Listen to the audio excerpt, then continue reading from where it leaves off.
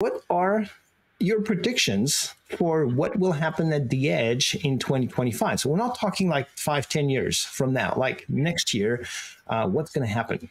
I think to kind of lay a little bit of groundwork for this discussion, I like the idea of multi-agent systems. I've done a lot of work in that, and I think it's really important. A lot of people are talking about agentic AI, and that's cool, but there are multi-agent systems that have nothing to do with generative AI as well.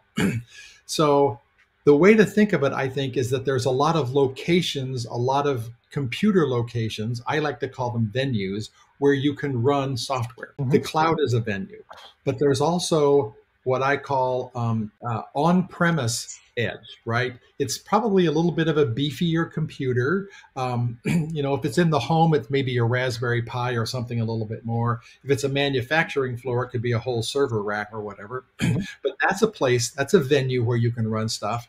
And you can even run it out all the way to some of the devices, right? Running optical character or optical recognition on cameras or audio recognition on microphones. That all makes a lot of sense. Yeah.